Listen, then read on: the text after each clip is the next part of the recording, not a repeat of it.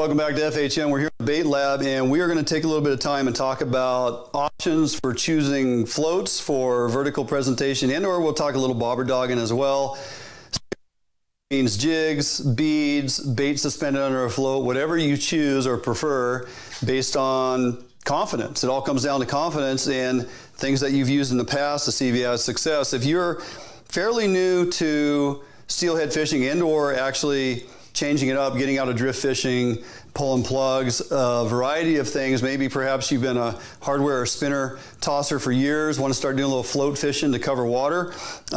Some great options. You got to understand, basically what the float is telling you as far as weight and what that number actually means, and then how much weight to suspend under your float. For me, it starts with recognizing how big a presentation you're going to put on that presentation, as in the size of your jig. Is it a 16th ounce? Is it an 1/8 ounce?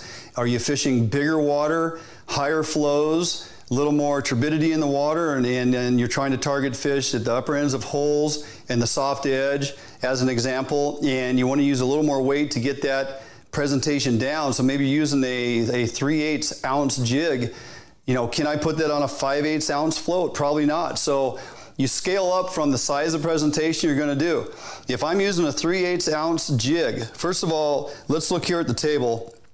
I have a number of floats out here on display, and I have some pre-attached weights on the bottom of them just so we can walk through the progression.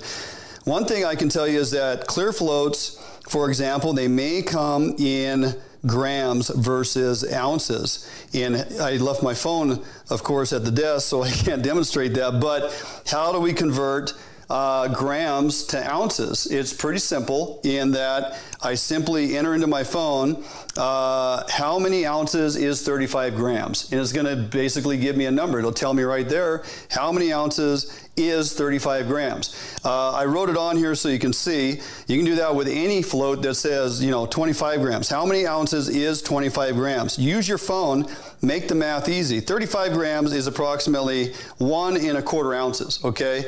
1 1/4 ounces is a pretty decent sized float to use for steelhead fishing. But if I'm in that faster water that I was talking about and want to make sure my presentation's getting down, and I'm going to hang a bigger weight off of there, maybe fish that 3/8 ounce jig, nice big presentation, big profile. Perhaps I'm out on the coast later season, big, aggressive buck steelhead coming out near structure. I want to get that down and in their face, make them angry, make them come after it. So I have to utilize a presentation float and weight system that's going to work well with a 3/8 ounce jig. I'm going to use something like this 1 1/4 ounce, and I'm going to match that up with a 3/4 ounce weight. When I do that math and I have a 3/4 ounce weight and a 3/8 ounce jig, I'm only a 1/4 ounce less than what the float is rated for, which typically makes that float right in the water column, right at the level that I want to see it. Just barely enough of the top coming out to where I can see it. It's going to be vertical in the water. It's not going to be laying over. It's got enough weight to pull it down and keep it nice and vertical. So again, it's just a simple math thing. When I'm utilizing a 25 gram, as I throw that into my phone, because I can't do the math because I'm not Canadian, and I learned math in public school, so I'm doing the best I can. I'm going to use the phone. It tells me that is in and around 3/4 of an ounce. Pretty much a decent sized float to use for steelhead fishing, 3/4 of an ounce. I'm going to hang off of that a 5/8 ounce weight, anticipating that I'm probably going to use an 1/8 ounce jig. When I do that math, for me it's simple. I look at 3/4 and I look at 5/8, okay? If I take my 3/4 and convert that number to a 6, basically you're saying that you have 6/8. If I put a 5/8 weight underneath it, that's 1/8 less than what the float's rated for. I couple that with an 1/8 ounce jig head, and I'm right there at basically 3/4 of an ounce, if you follow the math that I'm saying. So that's no different than these foam floats by Bomac. I like using these. These torpedo style floats work great. They ride in the water at a real nice level. I'm going to take that 3/4 of an ounce. I'm going to double that top number, make it a 6. At 6/8, 5/8, add an 1/8 ounce jig. I'm basically right there. I don't do that every time. I like to be within the parameter. For me, over the years of fishing and realizing what your float's doing, it is anywhere from an 1/8 ounce to a 1/4 ounce as far as the weight you're hanging underneath the float. Sometimes I like that variable, you know, so when I add those up, I'm not actually equal to exactly what the float is. I may be an 1/8 ounce less than what the float's rated for, which is fine. Ideally, what we're trying to do is you look at the colors on those floats, okay? And I'm going to show it here on the overhead. When this is riding in the water and it's weighted at its rated weight, 3/4 of an ounce, you're going to see that that white is probably right at the top of the water. You're going to just see the top of that float coming out. When I lessen that weight by 1/8 of an ounce, I really can see some of the black on the very top of that float. Now, when that's riding along in the water, and if it's a real calm piece of water, maybe it's really cold, the fish aren't real aggressive, they're just kind of maybe mouth at it a little bit, pulled around. If that float changes elevation at all, albeit slow, I'm going to see it because the white on that float against the black contrast, if my finger is the water line, as that float moves up and down, you're going to see that contrasting color. If I overweight my float and all I'm seeing basically is the very top of that float, if there's any movement on that, it's really hard to pick up on that from a distance away. I guarantee you when you're back, if you're fishing out of a boat or off the bank, and if you've weighted your float appropriately, you're going to see that that water line is performing, or that float line is performing in the water to where you can see any little subtle movement. You can see when small fish are grabbing at it. You can see what's going on with your float. So matching your weight to your float in ounces, doing the math from your presentation up to the weight and to equal or just be about 1/8 of an ounce less than what the float is weighted for is going to be your most success. And that works for any size float, okay? It doesn't matter what it's rated for, you're going to match the weight. Here I've actually gone with a 5/8 and I put a 3/8 underneath it.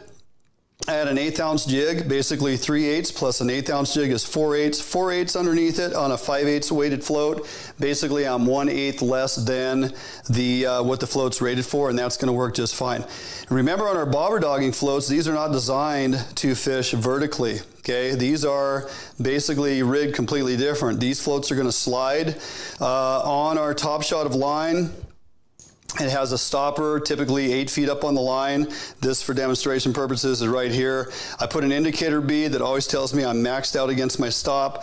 I put a protection bead underneath it. And this just goes right to a basic barrel swivel with a lock. And that's what we're hanging our lead off of. Of course, if you follow us, you know we like to use our stick leads on our crane swivels below our barrel swivel. That is how we rig that. So again, this flat bottom float, albeit it's cupped, is not made to fish in a vertical presentation, unlike these floats here with an inline sinker. That is a vertical presentation. This is a bobber dog float, should be going down the river lying on its side, if you've rigged it appropriately. So a few things to think about when you're rigging your float. And I'm going to walk you through the real quick process here. This is my top shot. It's 20 pound or 15 pound I've put on. I'm probably running 30 pound braid, and I got a 15 or 20 pound top shot depending on time of year I'm fishing and if we're going after hatchery fish or wild fish, okay? So first thing we're going to do is you got to have your bobber stop. Now, if you haven't used these Bomac bobber stops before, I highly recommend that you do.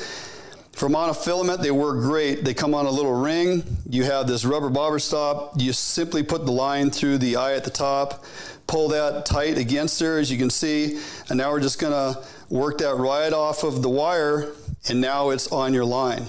So now all you have to do is simply slide that up, get it out of your way. Okay, now got to chase my stuff around here. Before I put the float on, I like to put my indicator. That just always tells me from a distance I can see that my float is maxed out. So that indicator goes on, and sometimes when you put that little stopper on there, it crimps your line, makes it tough to get through the float, so you just cut that end off, straighten it out. Now we're going to put our 1/2 ounce float on. If I can feed that on through there. Real simple, guys. 1/2 ounce float, slide that up the line, okay? Underneath that, I'm gonna put a bead. This bead goes on the line next. This is what the float rides against when it's sitting at the bottom, and so it doesn't, the float isn't constantly beating against your knot, okay? You don't want the float sliding down and just hammering on your knot, so you put that protection bead in there, rides over the knot, float comes down, hits against the bead. So now I have a 1/2 ounce float. I got a 3/8 ounce inline sinker. These are great because they're swiveled at both ends. That works very well. It really prevents line twists. So we're just going to tie this on here real quick. So this is an inline sinker for your inline vertical presentation. Underneath this, we are going to hang a jig. And again, doing the math, I got a 1/2 ounce float. I put a 3/8 inline sinker, and we'll secure that up like that, okay? So now the weight is on there. If I slide all this down, all right? Now that is one way to rig that, okay? And we can tie a leader and a jig on the bottom end of that, but that there is a sliding float. And if I'm gonna fish that all day long and constantly use a sliding float, that's great, okay? But there are certain times where you want to make sure you can fish a fixed float and or a sliding float. And it's a real easy adjustment. All you have to do before you tie your weight on, okay? So you take your bead back off. Let's use a second bobber stop. Instead of rubber bands or any type of crimping or anything else, you simply put on, oh, excuse me, my bead fell off. Put the bead on, okay? Put the bead on now, put on your bobber stop. We're gonna cinch that on there, okay? Now I'm gonna tie that weight back on there. We got time, we'll just do this real quick. I wanna show you guys, because some guys get a little confused in that, you know, I wanna fish a sliding float, I want to fish a fixed float, I take 2 rods. Not necessary. If you're just starting out bobber fishing, you may think that that's exactly what you need to do, but I'm telling you, it's very easy with a simple little bobber stop to accomplish both of those. And it works fantastic, okay? So that's our weight tied on there. Now, that bottom bobber stop, we're gonna move all the way down, okay? And let me pick this up. So there is weight, there is the bobber stop, there's the bead, there's the top bead, and I'll go up the line here. I'm gonna get my top bobber stop. Now, if I'm fishing this vertically, I got a jig hanging underneath there at about 18 inches a leader, and I set this to stop a couple feet up. When I cast that out and that sinks down, that is gonna stop against the bobber stop. That's my presentation going through the water column, okay? When I reel in and cast, it's gonna gather line, it's gonna slide through, it's gonna do exactly what a slipping float wants, you know, what it should do. The one thing about a slip float when you're fishing jigs, sometimes as you're mending your line and you're holding back a little bit, keeping your line up off the water, you can actually, by holding back too much, you actually draw the line through your float and it pulls your jig up and out of the water column at the level you've set it, unbeknownst to you. It's just because you're trying to finesse that jig down the seam, and you're holding back on that rod just enough, and you don't really understand or can't see that, you can't see that line sliding through there, but what it's doing is it's raising your presentation as it travels down river because you're holding back a little too much. If you want to alleviate that problem, you simply use that second stop underneath, okay? So now you're going to set this as a fixed float. And by bringing those two together, I can hold back on that all day long, and as long as that floats in the water, your depth is set. Now keep in mind I got a jig under here about 18 inches, okay? So now I'm fishing a fixed float, and that's not going to move because it's stopped in between those two bobber stops. So whether you want to fish it fixed or by simply leaving this down here by your swivel. Now you're fishing a slider float. You basically have the best of both worlds in one rigging or presentation, and you're going to be much more successful in your jig presentation, your beads under a float, whether you're fishing worms, inverted, whatever type of presentation you want on your float.